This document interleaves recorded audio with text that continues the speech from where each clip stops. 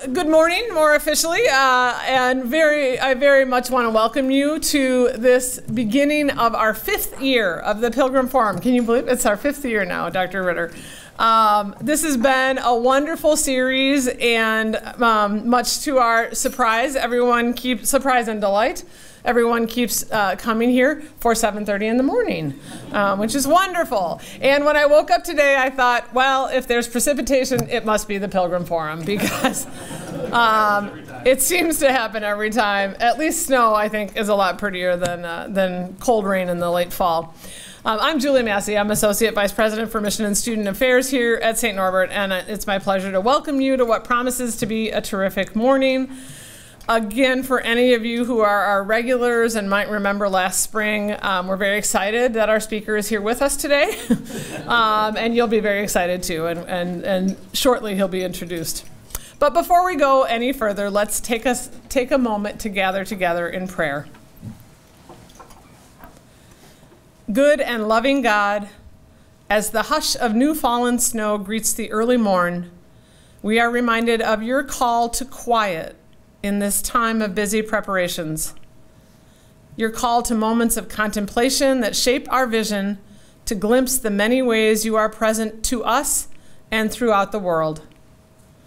Bless us this morning and throughout the coming Advent season. In Jesus' name we pray. Amen. Well, as always, we're grateful to Dan Ritter for his inspiration and faithful support of this series. We're thrilled that Dan is able to be with us this morning, along with his wife, who I've always thought of as Martha, but I'm told maybe Nina is more commonly how you're referred to, and his daughter, Catherine. Catherine's an alum of the college from the same year as our own president, Brian Brees, who's with us as well this morning. So, yeah.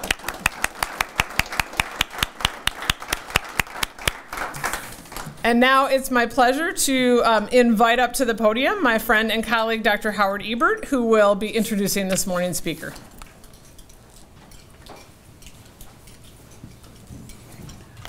Thanks, Julie. Good morning, everyone. Good morning. That response is the same that I get from, maybe it's me. That's the response I get from my 8:30 class, too. Good morning. Okay. Thank you. All right. It is my pleasure and honor to introduce Professor Peter Phan. Phan, a native of Vietnam, immigrated to the United States in 1975. Peter holds 3 doctorates: Doctor of Theology from the Salesian University in Rome, Doctor of Philosophy, and a Doctor of Divinity, both from the University of London. He currently holds a chair of Catholic social thought at Georgetown University. Previously, he taught at Catholic University of America and Union Theological Seminary. He is nationally and internationally a lecturer and presenter, having just returned from being the Cunningham Lecturer in Edinburgh, Scotland to Pier. This is nice, Peter, thank you, in October 2018 on the topic of migration of Christianity of migration. At the latest count, he is the author of 15 books, though that number is increasing as we speak, I believe, and edited 15 collections, and the author of countless professional essays and monographs. His work reflects a wide range of Peter's scholarly expertise, pastoral interests, and concerns. They range from patristics, ecclesiology, eschatology, mission, enculturation, interreligious dialogue, religious pluralism, and world Christianity. His work has been translated into Italian, German, French, Spanish, Polish, Chinese, Japanese, and Vietnamese. He is not only published and presented widely, but he has been a significant formative voice for contemporary theology. He has served as a mentor, a colleague, and coordinator, and is an exemplar for so many of us doing theology in a way that speaks creatively, credibly, and in solidarity with the poor, the oppressed, the marginalized.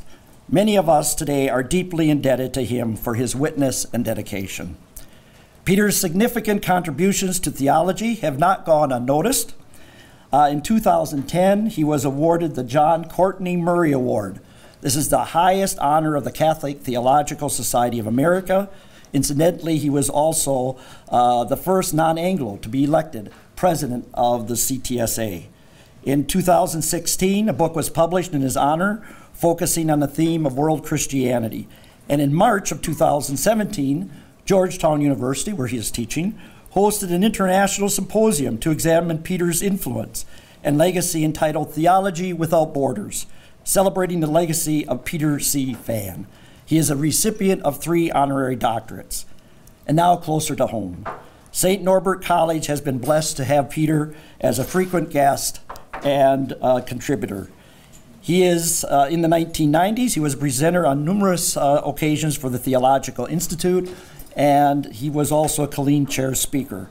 And little known to many, he played a key role in encouraging the CTS, the College Theology Society, National Professional Society, to hold its national convention here at St. Norbert in 1999, because there was some discussion at this organization, well, we're St. Norbert, and they're not going to be able to host us, and Peter was on the board at the time and put in a good word and actually convinced the board, so thank you, Peter.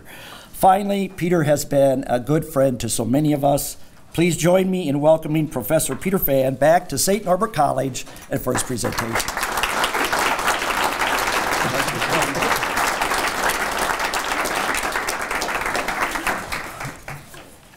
I pay so little for such a commercial that he's giving. Well, thank you very much for coming to this place. I suspect DuPage, Wisconsin, is not a very exciting place. If people came out at 7 o'clock in the morning to listen to a lecture of theology, so it must be a very boring city, and this is a great thing to do. I thank Julie and Howard for inviting me to make a presentation this time on Pilgrim Forum. The topic that I was assigned to is to say something about one of the articles of the Apostles' Creed. If you are Catholic, you go to church on Sunday, at least occasionally. You will say the creed either in the apostolic, the Apostles' Creed, which is very short, or the Nicene Constantinopolitan Creed. How long it is, right? Nicene Constantinopolitan Creed, which was formulated in the year 381. Now, according to the legend, the Apostles' Creed was composed by 12 apostles, and in 12 articles. Before they left Jerusalem to go around the world, each of them sit down and compose one article, which believe in. And one of the articles, of course, is divided into 3 parts: the Father, the Son, and the Spirit and Church, right? And when you are baptized, if you are an adult, the priest or whoever baptized you asks you first, do you believe in God the Father? Yes, we do. I do. And then, do you believe in Jesus, the Son of God, and so forth, make him there, die and rose and seated at the right hand of the Father? And you say, yes. And if the priest asks you, do you understand what it means? I said, no idea what it means. And so this morning I am here to help you understand that particular verse. He is seated, he ascended to heaven, and is seated or sits at the right hand of the Father. And I have, when I asked to give the title of this, I was so inspired. I say, going up and sitting down. That was exactly what Jesus did. He went up to heaven and he sat down at the right hand of the Father. So there you have. I will explain that, what it means, and then I will spend my major time to explain what the hell he was doing all the time up there, right? So what was Jesus doing after his resurrection, after he ascended to heaven and to sit down at the head of the Father? So there you have the topic of my lecture. First of all, I'd like to introduce you into the topic. He ascended to heaven And he took his seat, or is seated at the right hand of the Father, or God the Father Almighty. And then the third, and he shall come again to judge living and the dead. These are the three activities that are always connected. You confess that he ascended to heaven, and then he sits right hand of the Father, and then will come again, the living and the dead. So there you have. Now, this phrase, he ascended to heaven. Can you move up a little bit there? There you have. You have the, I'd like to spend some time talking about where does it come from, this phrase that he's seated at right hand of the Father. Now, as I said, it is part of the Apostles' Creed. But before that, now the Apostles' Creed, you may know, although the legend was that it was composed by the 12 apostles, actually it was used in Rome as a baptismal ritual. When you baptize, you recite the creed. And it started sometime in the 10th century that started to be used. So that was the later. But earlier, you find that phrase in the apostolic tradition of Hippolytus on the 3rd century. Now, Hippolytus was presumably the Bishop of Rome, and as Bishop of Rome, he has little to do, so he composed a book called the Apostolic Tradition. In this book, he has a ritual of baptism and ordination. So you have very early testimony to the fact that this is the way how Christians in Rome baptized. And in that book, for the first time, besides the the Apostles' Creed, you have the statement that Jesus ascended to heaven and is seated at the right hand of the Father. That's the earliest one. And the next one, we call it the symbol of St. Ambrose. Again, St. Ambrose didn't write it, but it's attributed to him. So it's very interesting. In those days, you don't write book and people just give you the credit for tenure and promotion, you know. Ambrose was a bishop of Milan in the 4th and 5th century. He was very instrumental in the conversion of St. Augustine. But this symbol, meaning the creed, one way in Greek is symbolon, and in Greek, symbolon means the two pieces joined together. So this is the profession of faith. Now, in this profession of faith of the year 397, a little bit later, again you have the sentence, he ascended to heaven and is seated at the right hand of the Father. I wonder whether they understood what it meant, but it was there. Again, in the symbol of Rufinus, Rufinus was a Roman Italian. And the year, about 5th century, he wrote a book.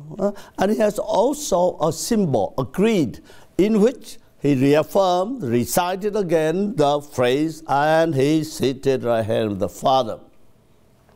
So in the 4th, I talk about the Roman order of baptism. That is the Creed, Apostles' Creed. As I said, in the 10th century, we know that it was used in Rome, and then eventually it became the symbol of the West. You know, that's how we all grew up reciting the symbol, the 12 articles in the Mass. Later on, they substitute a much longer creed, and the Nicene Constantinopolitan Creed that we have today. Now, interestingly enough, it is not found in the symbol, the creed of Eusebius of Caesarea and the symbol of Nicaea. It's interesting. Now, at Nicaea, in 325, there was a debate whether Jesus was God, whether Jesus was just a living human being, a superhuman being, or he was God. And the person who provoked this debate was a priest from Alexandria. His name is Arius. And the Emperor Constantine was very worried about the unity of his empire, and so he called a council in Nicaea. Today it is in Turkey, Asia Minor at the time, very close to Constantinople. You know Constantinople is a city founded by Emperor Constantine, correct? And he's very humble man, so he named after himself, Constantinople, the city of Constantine. So if Donald Trump come to the pair, he would found a city called Trumpian City, just like, similar like that. Now, interestingly enough, that council adopted the creed of the Bishop of Caesarea, Eusebius, to use it. But there is no mention of Jesus sitting at the right hand of the Father. You guess why?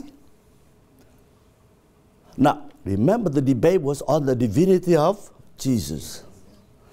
If you say Jesus sat on the right hand of the Father, it means that he's less than the Father.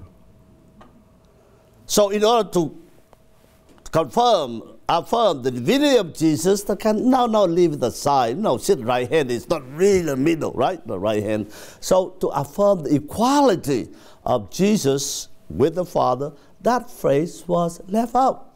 Whether intentional or not, but certainly in the context of debate about the divinity of Jesus, to say that Jesus sitting right hand is some less than the Father. No? And again, it is found again in the creed of St. Cyril of Jerusalem, a bishop of Jerusalem. And Cyril wrote a lot of writings about baptism. And in that discourse on baptism, he inserted the phrase again, he was seated at the right hand of the Father, and you have the symbol of Epiphanius, and the famous one is 381, the first council of Constantinople, where the question was, Nicaea 325, Jesus is God. 381, what about the Holy Spirit? They didn't discuss that in 325. And eventually, for 30 years, they were debating whether you could say even the Holy Spirit was God. And so in 381, Constantinople, the synod, the council, decided, yes, the Holy Spirit, the Lord and giver of life, who proceeds from the Father, who speaks to the prophet, and so on. That phrase is now inserted into the creed. That's why the most complete symbol of creed is the one of Constantinople 381, and that's the one we most Catholics say on Sunday. That's the story of this symbol. The next question is, what does it mean? Where do you get this thing here? He ascended into heaven and is seated right hand. So everything in Christian theology, we go back to the Bible and find out where it is found. So for my second part is I talk about this phrase, the roots of this phrase in the Bible. Now, if you want to know what the Bible says about anything, you don't go to Howard Ebert. That's not the place to go. Much less to the president. He's fundraising. He's not interested in the Bible. We're in trouble, Howard. So where do you go? The source of all knowledge today. Google. Thank you. That's it. Go to Google, all right, and put in the phrase, he ascended to heaven. Where is it in the Bible? And you have thousands and thousands of hits to go. And one of them has 100 texts in the Bible that mention this expression. Either the hand of God, the right hand of God, or seated the right hand of God. So Google is the source of all knowledge. It's the equivalent of papal magisterium today. All right. Ascending of Jesus in heaven. That's Acts chapter 2, right? Chapter 1. Chapter 1, you would check later on. Book of Acts. Jesus appeared for 40 days after his death. He talked to the apostles and so forth. And on 40th day, he took them up to the mountain, and then he said goodbye to them. And then Jesus was lifted up in heaven. So imagine the people looking up, right? Looking up, and then Jesus flied up, And then the clouds cover him. And the disciples just keeping up. What the heck's going on? You know, this disappear. And then the angels come down and say, "Men of Galilee, what are you doing? Why are you looking up?" Sooner or later, he will come back again. In the same way you see him coming up, you will see him coming down again. That's the book of Acts. I will talk about that later, but this is the origin of the story of Jesus ascending into heaven. Book of Acts, chapter 1. With regard to the phrase, the right hand of the Father, over 100 occurrences of this phrase in the Old Testament, a few times, particularly in the book of Psalms, but then most of them in the New Testament, particularly in the Gospel of John, the Gospel. So now, this is too early to bother you with 100 texts. You will fall asleep. So I will summarize them in 5 categories. If you look at 100 and you sit it down and you turn it up, and you have 5 types of, they say the same thing but different emphasis.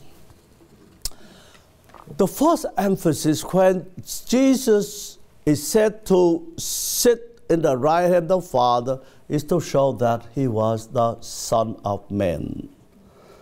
He's Son of Man. What does it mean, Son of Man?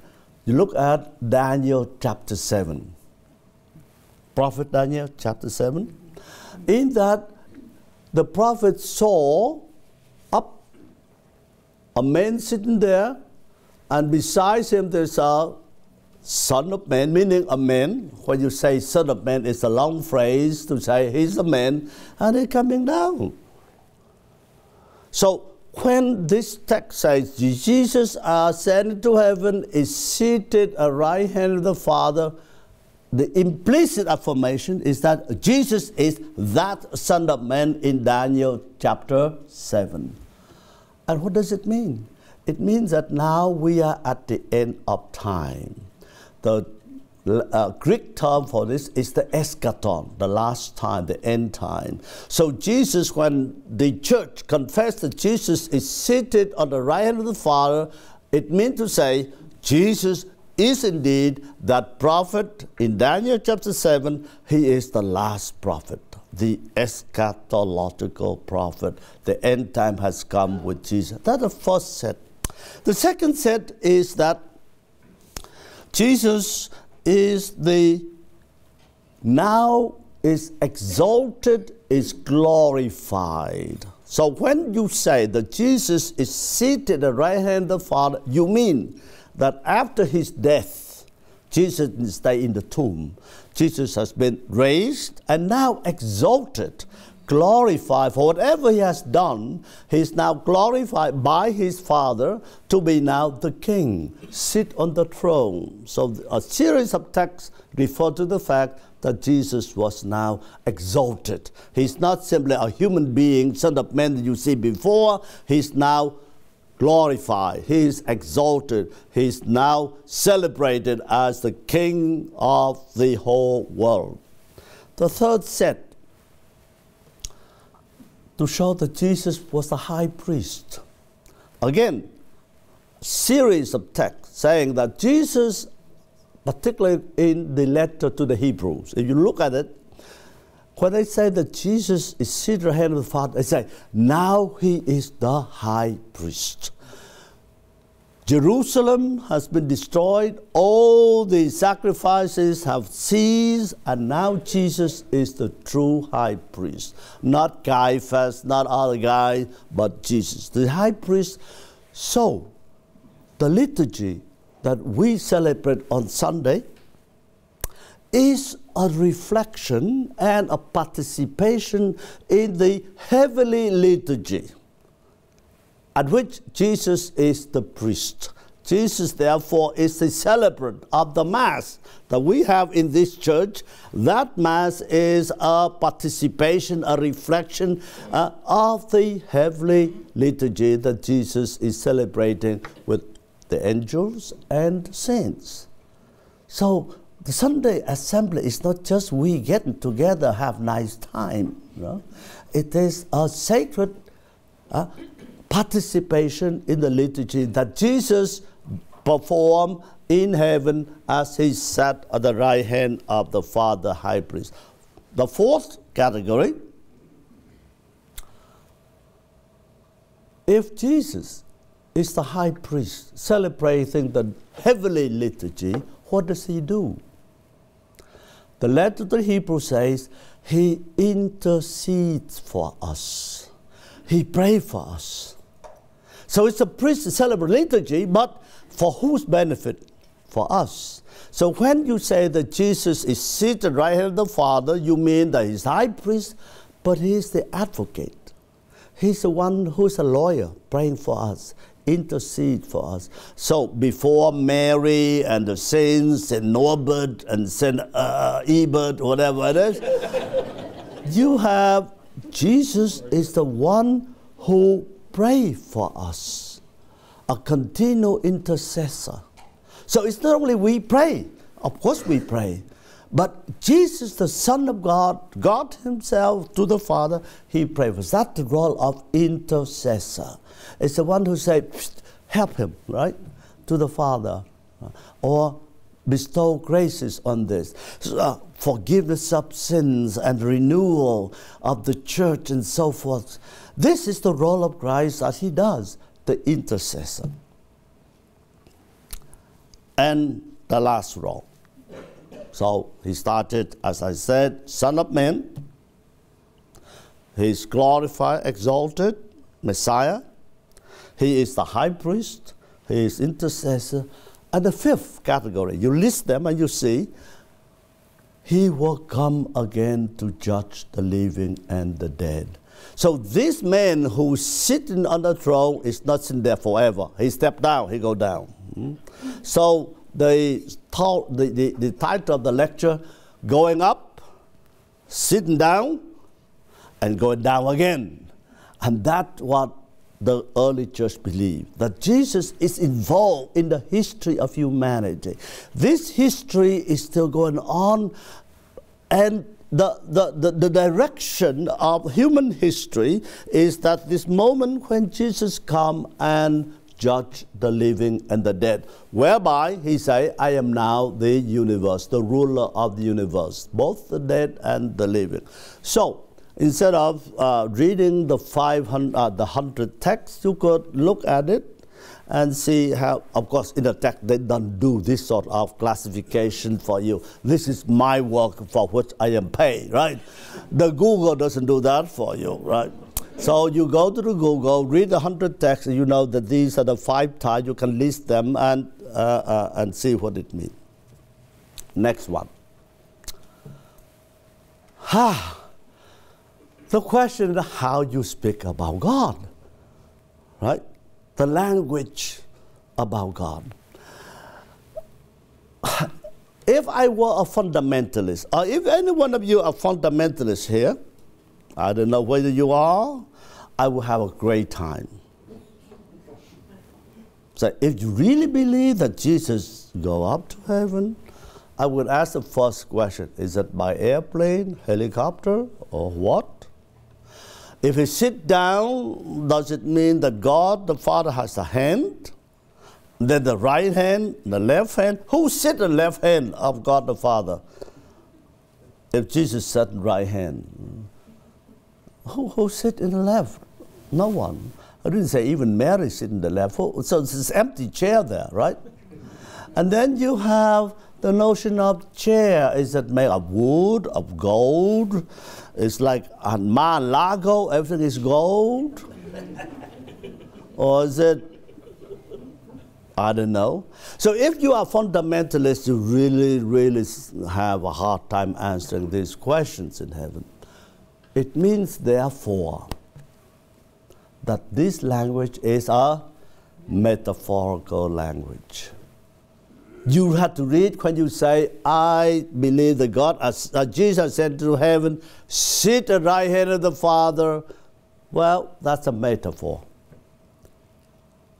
It doesn't mean it's wrong. It doesn't mean that's not true. But the language that we use to speak about Jesus in heaven or God is not the literal language. It's not the language that I can say, you know, you sat at the table. I understand that it's a literal language. You sit at that table. It's not alternative facts. They are facts, right? They are not alternative facts. They are facts. But that's only life here. But God is, when you talk about, it's a metaphorical language. Now, that doesn't solve the problem. We know that in human language, we use words. Italian don't use words, they use hands, right? That's what they express themselves. But if you are not Italian, you speak in words. Now, there are three ways in which words function. The first way, we call it univocal language. Now, this is the language of every day. Every day we use a univocal language. You use one word for many different things, but in the same meaning. Chair, right?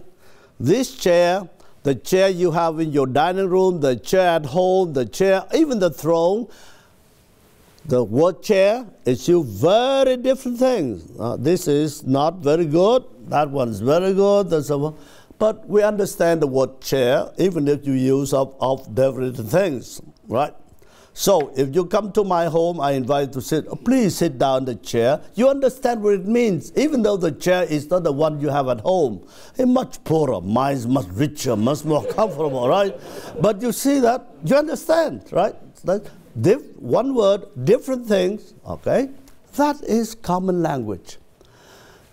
The second thing, equivocal way we use the words. This is very strange.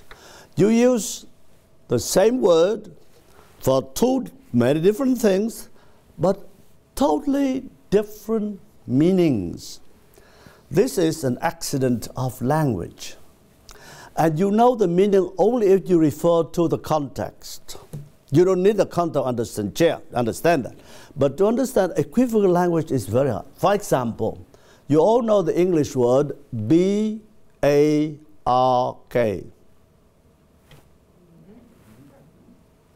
If you say that word bark, I do not know what you mean. So what was the first thing you think come to your mind when you see the word bark? Dog bark. Obvious thing. But if I go into a forest and I look around and somebody told me, look at that bark, I don't look at the dog. I look at the tree. Now, if you don't want to have fire, you have to rake the floor of the forest. Right. That's a great forest management, right? Now, the word bark is used equivocally, right? Because the word bark use very different things. The bark, the dog, and the tree has nothing to do with each other. I do not understand it until I find myself in the context. That's very rare. It's an accident of language. Very rare you have that kind of equivocal language. The third, analogical language. This is the most common language that we human beings use. When you use one term to two different things, but more or less similar, not entirely similar, but some similarity and lot of differences. Now, anyone can use equivocal language, univocal language, equivalent. Only smart people can use analogical language. Why? Because it requires imagination. The two things don't look like each other, but somehow you could use the language in order to refer to them. For example, S-T-A-R. Star. Now, when I use that word, what do you think? Star in heaven, right? But there is another meaning to it. Similar but different. What's that? Who do you think? Huh? You. Of course I am. I am the star. Thank you. Finally dawned on him that I was trying to say that I am a star. Smart people. They are always smart people. So I am not referring to the star in heaven. I am talking to someone who lights up the star in a movie. You go to Hollywood, you see the star, and the speaker, the house, whatever the star. They are analogical language. The same word applied to two different things, not in the same way, obviously, but in some similarity. Actress so-and-so is a star. Actor so-and-so is a star because he functions like a star in heaven. He'll sign up all the lights and so forth. Now, that's the especially human language. It requires a lot of imagination to see similarity in the midst of diversity. Who does that work most? Who does that work most?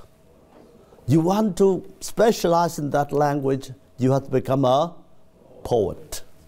Only the poet can use the power of language analogically. So what happened in analogical language is you stretch out the meaning until that breaking point. You cannot go further, because if you go further, you babble. No one understands you, right? But you are able to increase, expand the meaning of a word.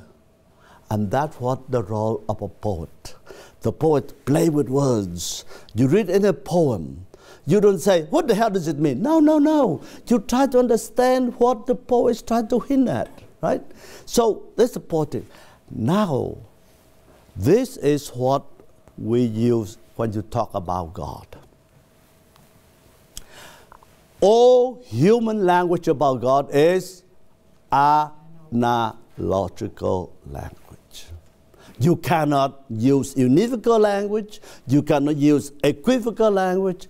If you want to speak anything about God, you have to use analogical language. And every preacher, you know, if there are priests here, some priests here, a good preacher is always a poet. If you are not a poet, don't go on Sunday. You put people to sleep. You need to be a poet to be a good preacher. Because you draw from human language, you stretch out the words until people, because the poet doesn't try to tell you the thing is, they push you to imagine a different world. Is that what the poet does?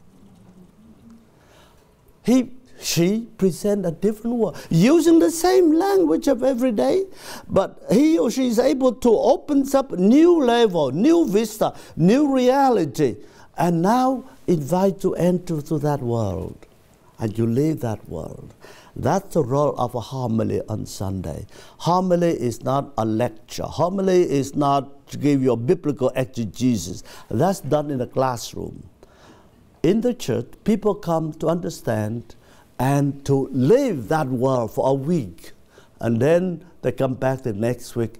You have to feed them another vision of the world. And therefore, that's a poetic language that how to... But then if you have a poet, all this is to show you the last part. How many minutes I have? You're good, you got 20? Oh my God, I can talk. All right, no problem. In Christian theology, we call this negative theology. Theologia negative. It has nothing to do with negative. No, it's not a negative. But it means that our human language about God is not a language that gives information about things about God. It's the language of science.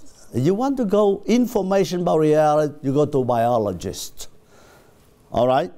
So, for example, those of you who have parents here, have little children, when they grow up, the first year, 2 years, the first question, what do they ask?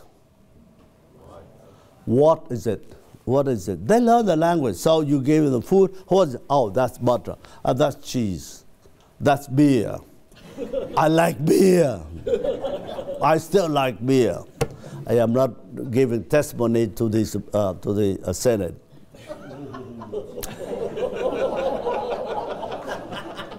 So you see that, right?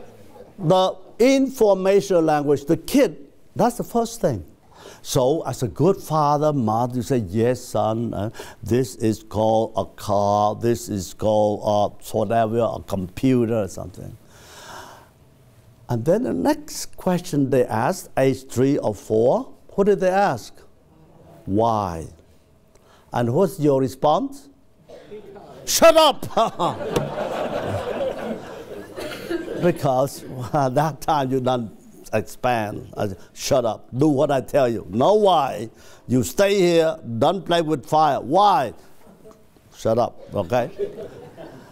That's the negative theology. Theology negative. All good theology knows at the end of the day, I do not give information about God.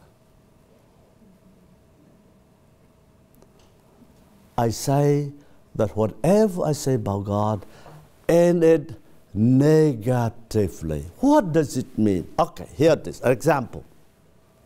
We all use the word Father to indicate God, right? God the Father. We say God, Father. This is a common way to talk about God. Now, when you say God, Father, you do not mean that He is Father the way you are fathers. Correct?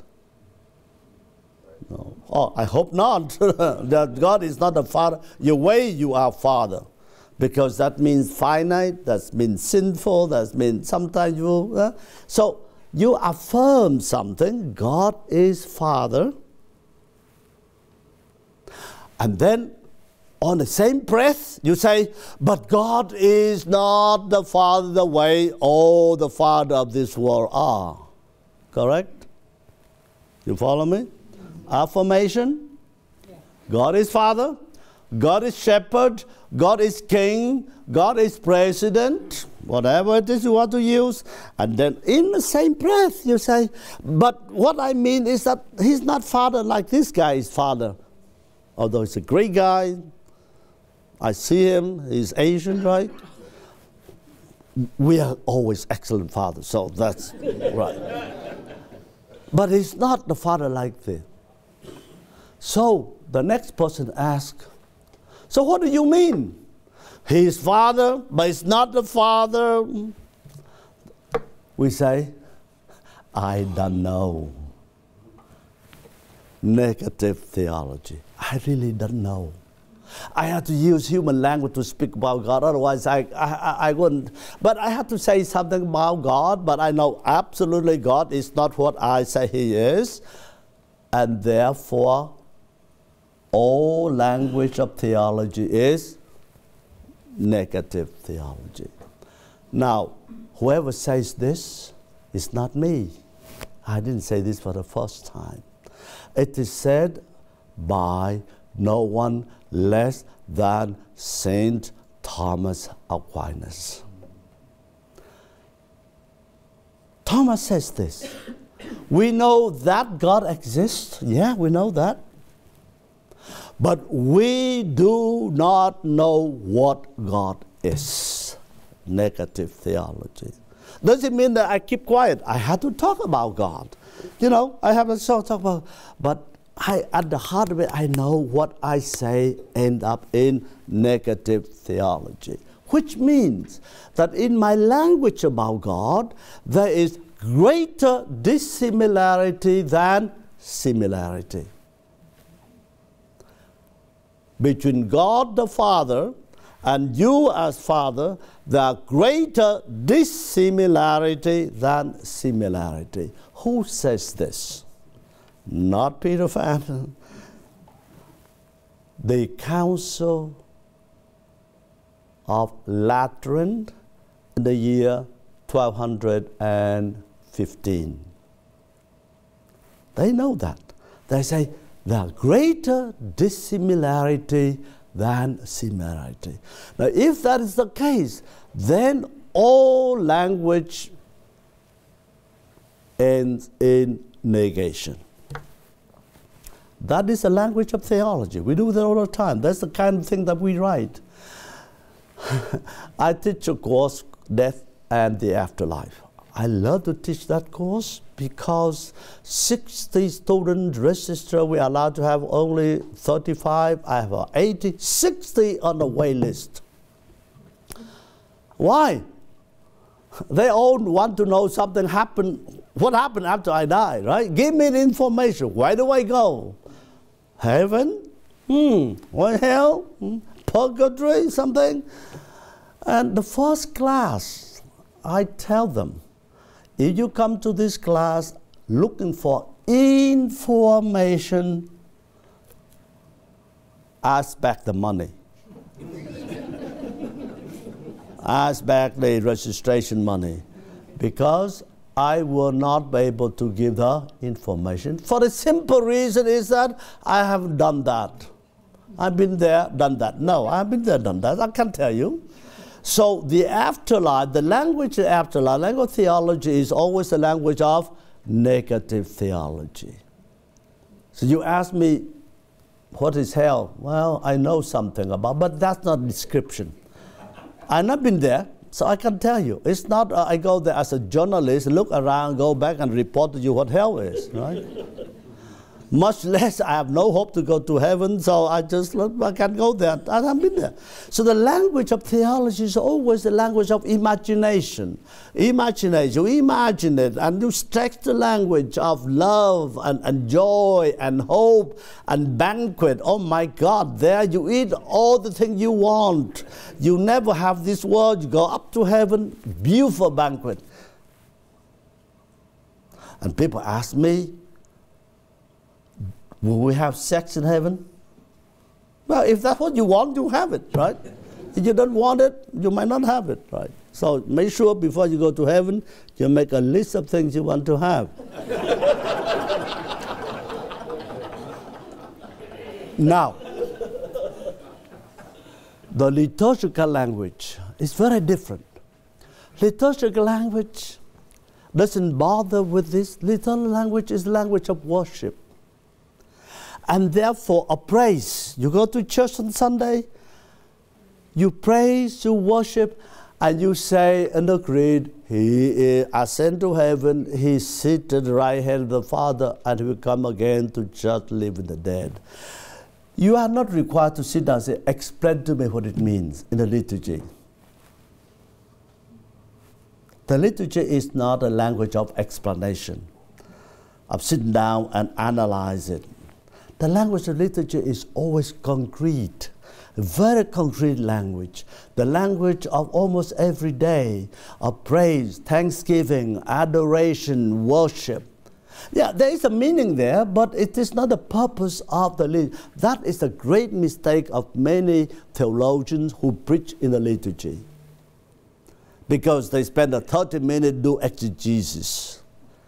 Who the hell care? I mean, tell me how to live, how to worship God. So the language of liturgy is very different from the language of theology. So we say that the language of liturgy is first order language. And the language of theology is second order language. It is based on the liturgy, but it's a very careful analysis. And the last one is the mystical language. It's neither theology nor the language of liturgy. It's the language of mystics. The language of mystics. Now, you know that great mystics, St. Teresa of Avila, St. John of the Cross. They claim that St. John Paul II, also a mystic. because they live in the level of union with God. They speak out of their personal experience.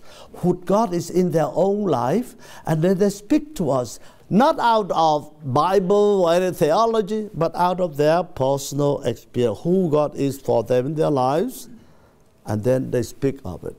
So, for example, it's no wonder that Saint Teresa of Avila, not Saint Teresa of Child Jesus, Saint Teresa of Avila lived in the 16th century, the Child Jesus in the 19th century. But it's no wonder that Saint Teresa of Avila, when she talks about God, at the end of the day she said, I really don't know. This is what I speak of my personal experience. And she has a lot of problem because the bishops and the theologians who examine her writings say, no, this is not exact, this is not precise, but that's the language she speaks of her personal.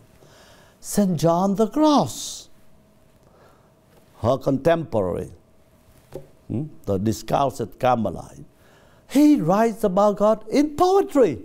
He doesn't write in prose. Prose is not enough.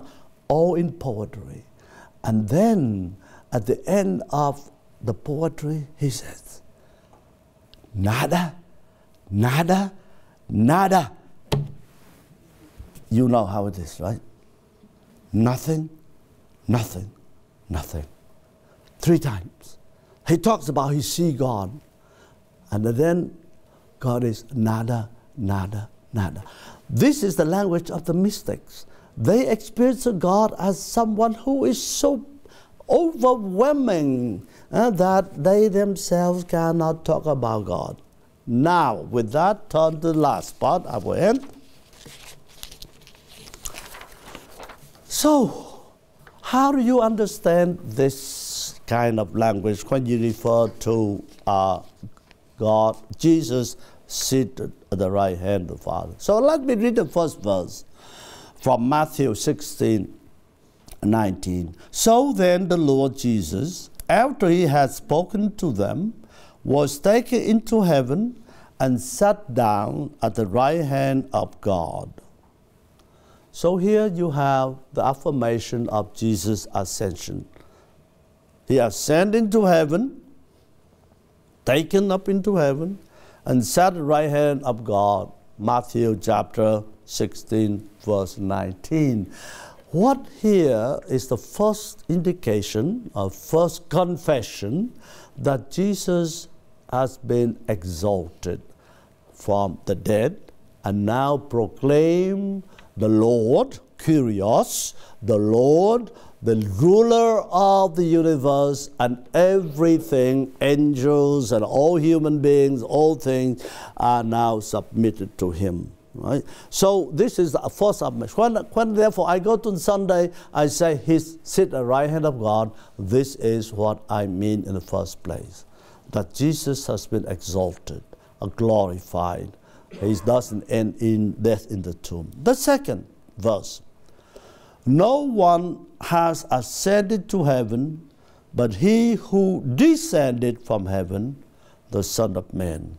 John chapter 3, verse 13. So what does it mean here? It means that here Jesus is fully divine because he's in heaven, and fully human because he has descended. Okay? And only because divine and become human, and now he can go back again. Whoever has descended from above and now ascended again. So this is affirmation of Jesus' full humanity and full divinity. This is a splendid affirmation, confession, that Jesus is divine, otherwise he would not be able to save us. This is a famous argument among the fathers of the church, Athanasius in particular, that unless Jesus is divine, he would not be able to save us. But at the same time, he saves us by being one of us. He is, or we say, he is consubstantial with us. He is consubstantial with the Father, and He's consubstantial with us. And therefore sharing human life, everything that is human, every human reality every day has been divinized through Jesus. All right? The third verse. And when I am lifted up from the earth, I will draw all humans to myself. That's John 12:32. And then the next verse is from Hebrews. He entered not into a sanctuary made by human hands, but into heaven itself, now to appear in the presence of God on our behalf. On our behalf. So He did not do it for Himself, He does it for us. So here the role of Jesus as a priest. He celebrates the heavenly liturgy, and He's the one who prays for us, who intercedes for us. When we pray, we have the absolute conviction that our prayer will be answered. Why? Not because of us, but because of Jesus who intercedes for us. And that the conviction of prayer is not magic. It's not just God magic. I just know that I am not the one who pray alone, nor you alone, or we alone, but Jesus pray for us. So Jesus here is function as a priest and as an intercessor. And the last verse. Men of Galilee, why do you stand looking up towards heaven? So remember, book of Acts, chapter 1, Jesus was lifting up, all the disciples look up, right? And then an angel come down and asked them, this Jesus who has been taken up from you into heaven will come in the same way as you saw Him go up to heaven. This is the last part that most people forget when we say the creed. We always look into the past. What did Jesus do? We forget to ask ourselves, what will He do? He will come. So after the priest consecrated the host and the wine, people proclaim, let's proclaim the faith, the mystery of faith. And you all say, we proclaim that He has died, He's risen, and He will come again. Now that reminds us that the work of Jesus is not yet finished. It's not completed. He still has a job to do. The third act. Descended, going up, sitting down. But don't sit for too long, because you have the next job to do. Only then the work of redemption will be completed.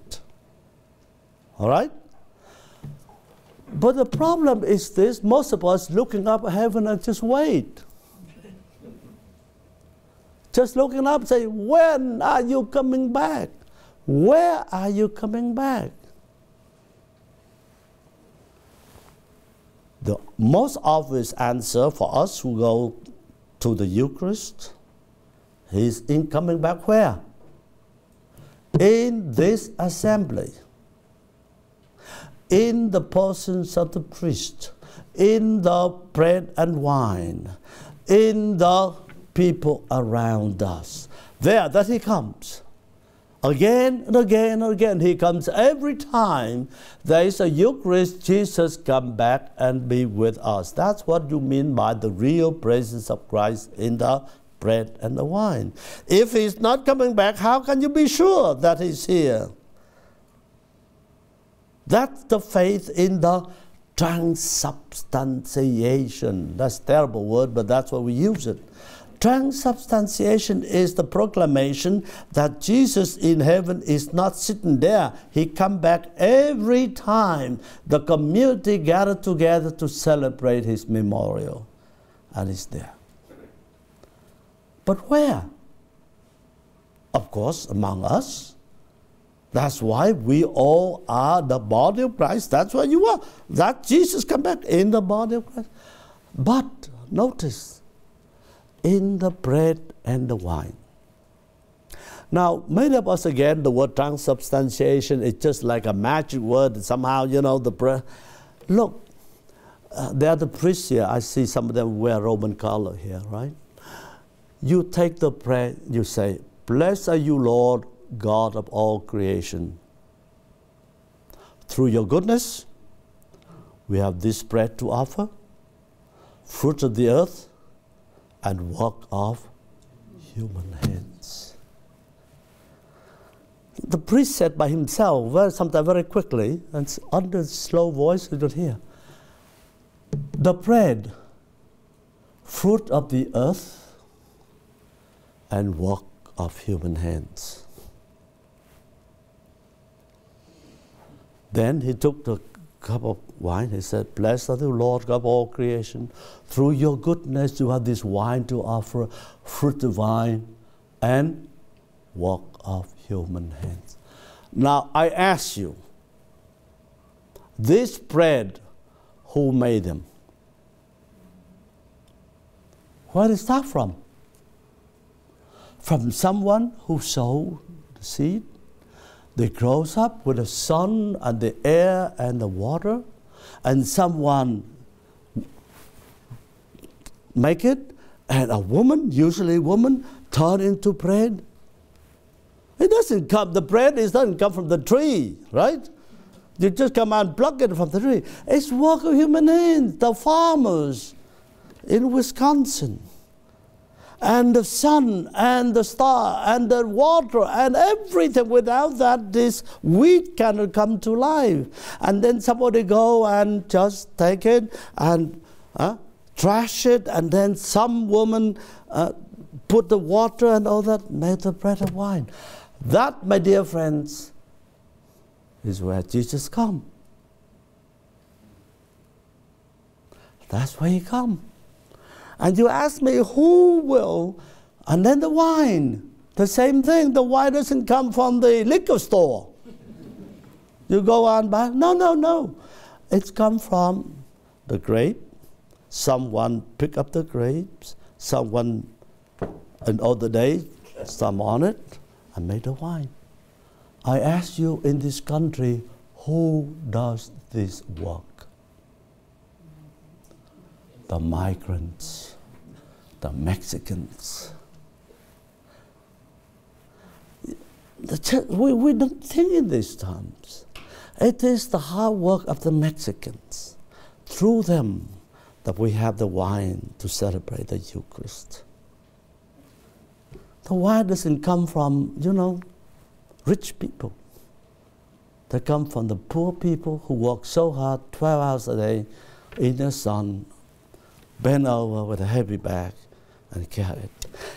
And that's what I say, when and how Jesus will come back. This Lord, I confess, is up to heaven. He sits right hand of the Father, powerful, but he will come again, and he come again in the work of the most despised, hated, marginalized, as of today, considered as criminals. And they are the one who provide us with the bread and the wine into which Jesus comes. Thank you very much. Are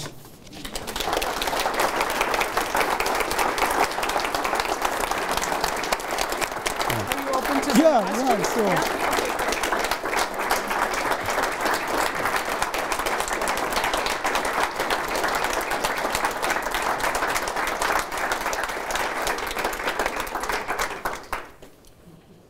Yeah. Yeah, we do have a few minutes for questions for Dr. Phan, and I might have a microphone that works. So if you're of quieter voice, I'll try to come around to you, and otherwise, I just hit a button that says mute. That was a bad idea.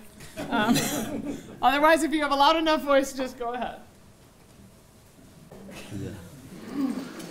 One of the things you said was that Jesus came to save us.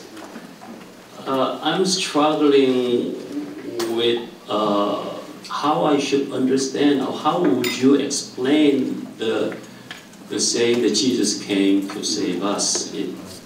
Okay. the notion is salvation. What does it mean to be saved, right? And now, how did Jesus save us?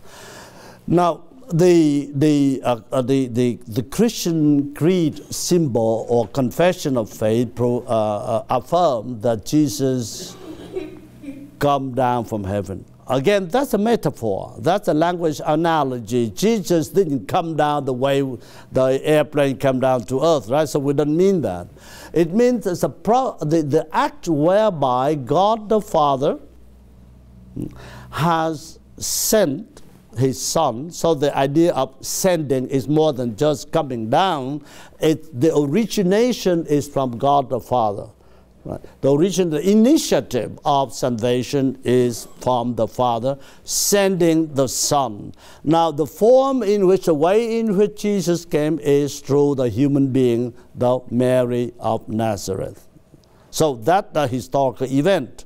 Although the language is metaphorical, but event is a historic event. We know that there was Mary. She has a child. She gave birth to the child, and he grew up in Palestine. Now, so salvation, when you say God save us, we mean that it is first of all an initiative of God, not us. We cannot do anything to save ourselves. It comes from the initiation, the initiative of God the Father. Then, how does this plan, initiation of God, initiative of God carry out in the life of Jesus? Now, what did he do? We know that he preached. That's the first thing he did. He preached. So preaching is a work of salvation. But he also performed miracles. We also know some miracles performed. Healed the sick, right? Exorcism, send out the devils out of the body, we know that. Sometimes he performed some interesting thing like walk in the water or multiply the bread and the fish. It's not healing, it's not exorcism, but a miracle of nature. He walked on the water. And 3 times we know that he raised the dead. The son of the widow of Nain, the daughter of the Roman centurion, and his dear friend Lazarus. We know that he did that. This is in the gospel, right? So here is how salvation is brought about. It's not about the soul. It's not something about the soul. It's a transformation of daily life. Sickness, demonic possessions, lame, blind, can walk, can see, can hear, death. You see that, right? So this is the way how Jesus saved. He works this one. Next thing you say, but for whom? For whom did he do all this? He didn't do it to the priests. Sorry. No priest was healed in the gospel. No priest was lame and blind. No priest was dead and Jesus raised from the dead. No, none. Rich people? Nothing. Presidents? Oh my God, no. Right? What did he do these things for? He preached to the simplest, the poorest, the most marginalized people, tax collectors, prostitutes, sinners, all kinds. That's where his preferential love. He loved to do that for the people who are the marginalized of society, the migrants that he works, right? And that's salvation is. Salvation is not your soul. Salvation is a transformation of the daily reality, especially those who are marginalized. And this transformation is not yet finished. He died. There were thousands of people who died in his lifetime, and he only 3. There were a lot of sick people in Palestine. He healed a couple, 3, 4, 5 people. So the work of salvation is now continuing by whom? By you and me. We continue his work. We preach. Sometimes if you are a doctor or a nurse, You perform healing. That's what you do. And God forbid, lawyers. We don't need them. Oh my God, accountant. Oh God, please. But we need teachers. Teachers are the preachers. We perform the preaching activity of Jesus. We contribute. We work towards this salvation of Jesus. And if you are a doctor, you work. If you are a social worker, you help people, healing their mind. Okay? And everything. And that's why He will come again. He will come again. The job is not yet finished. So salvation, to answer your question quickly, is not just the soul, it's the entire reality, and entire reality of the universe. We today contribute to that, to our work, and only at the end of time it is completed. Okay. Now, yes, you have the back. I don't need the mic. In the language of teenagers, which I as a grandfather would never use, the liturgy, particularly since Rome intervened, but also in itself, with so many people, sucks. How do we instill that awe that you're talking about, that presence of Christ in a community that seems to come there often to fulfill a duty rather than to praise and so on? Thank you. A very good question, and I try to answer this. And first of all, you're familiar with the New English translation of liturgy? It sucks. It totally sucks. What the hell? Who say He took up the chalice? What chalice? Poteron in Greek means the cup. That thing there. That's what they use. Now you put into the chalice. And how many people understand the word chalice? And the priest said it. And the priest even stumbled on the word. On the night he was betrayed, he took the bread and then he took the chalice. See, the idea of the translator of the liturgy is to say, the more obscure words you use, the more mysterious it becomes.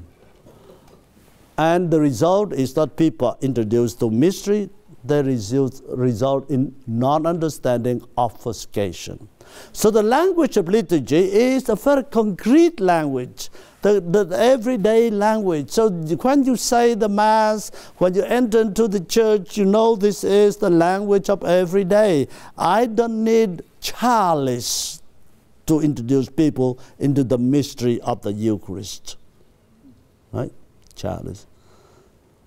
And so many offering. Everybody knows the word offering, right? But instead of using the word offering, what does the New Translation use? You don't go to church on Sunday or you want to sleep? Oblation. Oh my God, oblation. Who the hell knows what it is?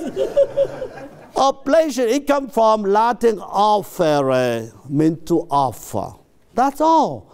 But in order to do this, that guy in Rome has nothing to do. He said, okay, let's use the word, the most obscure word possible to confuse the people. Let's use the word oblation. You see that? So that's the first problem that as a priest you face. You come to liturgy, they offer you a new translation. Now doesn't make sense to anyone, not even the priest himself understand what it means, unless you study 5 years of Latin and so forth, but you understand. So turn the language into everyday language. Number one. But you say, how do you introduce them to the mystery? If they use the everyday language, what is the mystery? The mystery is in the midst. The kingdom of God in the midst of them. So then, when in a homily as a priest or someone to teach religion, you have to say, mystery is not up there. Mystery is in our midst. So it takes a poet literally a poet, to see the different levels, the hidden levels of life. The hidden level of life. And you open up that level, and people say, oh my God, I eat food every day. I didn't understand what it means. Now I understand what it means to eat. To eat is not feeding the hunger. To eat is communion. The saddest thing for you, for us to do, is to go to a restaurant and eat by yourself, and then put out your cell phone and check the mail. What a sad thing. Because eating for all of us is a moment of sharing. And you recreate that by recreating in your life. Not wait until to go to church on Sunday and somehow, oh, here I am in communion. That's not communion at all. It's just people go up, get a piece of host and go home and sit back. But how to, this precisely, to open up the level of eating. Tell them what you mean when you eat in the first place. And here, you come here to eat the bread and the wine. And without sharing, there's no Eucharist, no Thanksgiving. And so you read first letter of Paul to the Corinthians, chapter 11. He got mad at the Corinthians because they come, each one eat by themselves. He said, what the hell are you doing here? You want to shame the church, right? You got to eat at home. When you come there, you sit, wait for one another, eat one another, share one another, and then you have the Eucharist. That's what he goes into say. As I tell you this on Jesus. You see, the exegesis and interpretation of the Scripture really are breaking up, like we say in Latin, fractio panis, the breaking up the bread. And then the people can see. So I don't see the mystery by using this kind of convoluted, Latinized language at all. They confuse mystical with incomprehension. That's not. No? But mystery is understand. Mystery is seeing the possibility of otherwise. Seeing the possibility of otherwise.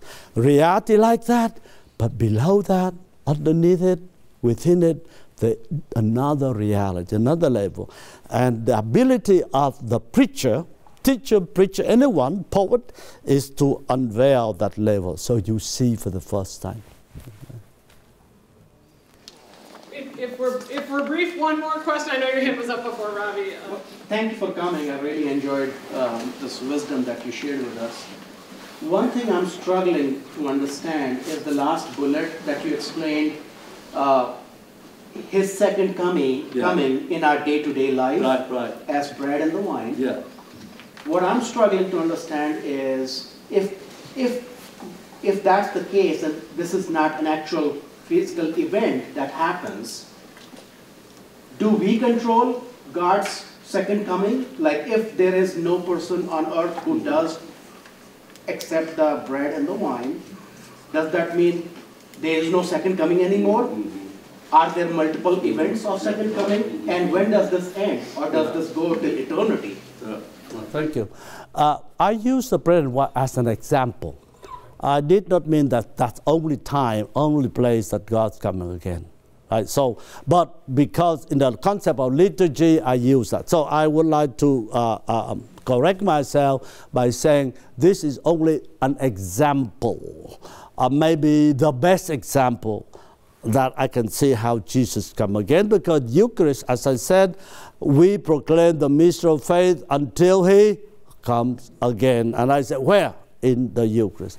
But as you said, Jesus come again in the most unexpected place that you can find. In a shake of hands, in a smile that when you see children run away because of the gas, right? And you say, that's not how we act. And so we can see even that image of the mother and the two kids running away in their diapers, running away from the gas, right? You say, for the first time I said, this is not what human beings do, much less Americans do, right? So that's the way, the very strange way God arrived coming to see me. The only thing is sometimes we are so used to it. You become so used to it, you don't see the mystical dimension behind it. Even the act of eating and drinking. We take it so easy because it just happens every day. But if we make it meaningful, then Jesus, when 2 or 3 gather together, what? In my name. In my name. Just not, you just can't go to McDonald's and wait for Jesus there. You just can't. Because it doesn't require cooking and take hours of caring. That's why you go out and buy the food. So once a year, Americans have a Thanksgiving. Don't ever say Turkey Day. If you say Turkey Day, I shoot you. Don't ever say Turkey. It's the only moment in which the whole nation get together and say Thanksgiving. Why? Because the father, the mother, the cook spend so much time going out, buy the ingredients, spend the whole night before cooking. I don't know anything. I just make it up, right? So, so that's what they do. Until you sit there and you say, okay, today we'll give thanks for this. Once in a year. Once a year. That we make it. And now with modern life, it becomes so hard to have family eating together, grab here, grab there. But I know some family want, they want. That's what President Barack Obama did. Every day, he went to have a meal with his wife, with his 2 daughters. Interesting. Imagine the current president sit down, have a meal. He ate his hamburgers on his bed. How can you have that and say, okay, eating is a moment of sharing? You can't. You can't, and you have no sympathy for it. You see? Okay. So it's every day, but I use that. But then we know that the end of the world, from even the cosmologists and the way the law of entropy, you know that, right? The energy is diminishing and diminishing one day. As I wrote in my book, it could end up as explosion, not a big bang, it's all gone. Or it could be a frozen, the sun disappear, and so the earth be so cold, much worse than now, right? And nobody is able to be alive. So this is a scenario that cosmology. So anyway, explosion or frozen to death, it seems to be the way how history will end. The question is, does it end in nothingness? As many cosmologists believe, nothing. Or is it in something else? That's what the believers say. It will be the reign of God. So that is the same event, the same exact event, but interpreted differently. The cosmologists say, well, nothing but it's gone, right?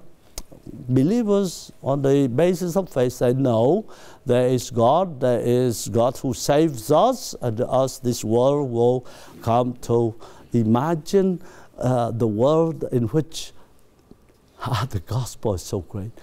There's no more. Go to the funeral mass, and the world, there's no more tears, no more pain, and no more death. That's the way how Christians imagine that world. Poetic language, right? The word no more tears. Imagine no more tears, no more sickness, and no more death. All right. Thank you. Absolutely.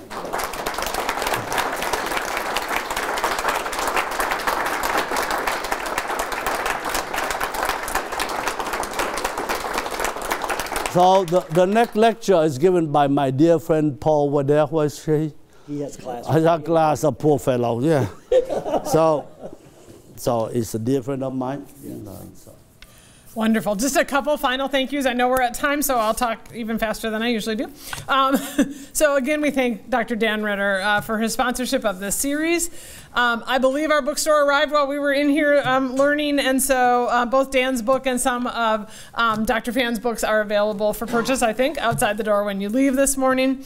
We're grateful to all our colleagues here at St. Norbert who always help us put on such wonderful events, and in particular, I'd like to mention Martha Kudrowski, who's done so much to make today run smoothly. You can see Larry in the back from LA Video has been videotaping, and we remind you that we archive our lectures and they're available on the Pilgrim Forum website, which you can find our website somewhere, right here on the cover of today's program. And then I just did want to point out as well, your response cards are at the table. Many of you are already on our mailing list, but if you're not, here's a way to make sure you get us your address on the back. If you have comments or suggestions for future Pilgrim Forums, feel free to make notes on the front. And then, as Dr. Phan said, we want you to know the date. It seems far, far off, but it will come oh so quickly, of our next Pilgrim Forum lecture in the spring with Dr. Paul Waddell. You'll also see on the back of this card promotion for 2 other events that come sooner in February.